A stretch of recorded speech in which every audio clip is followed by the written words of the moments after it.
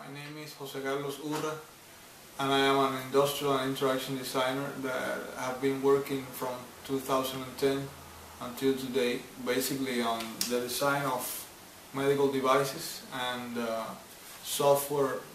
for medical applications. Firstly, I think that theory is important to understand problems, and that you need some kind of conceptual tools to interpret and observe customer and user needs by speaking to them, but also by exposing them to prototypes. And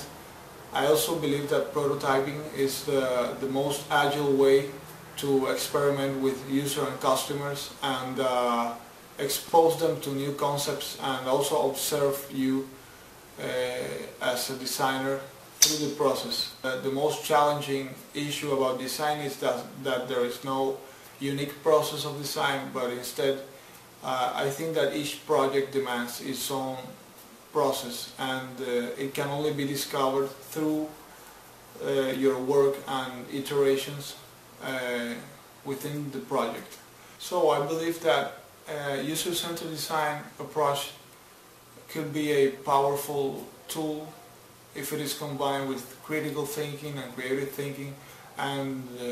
if also designers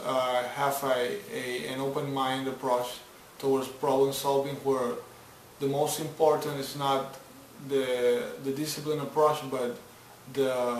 the approach of the particular problem with the specific circumstances and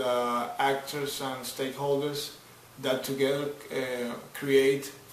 the specific way of tackling the problem.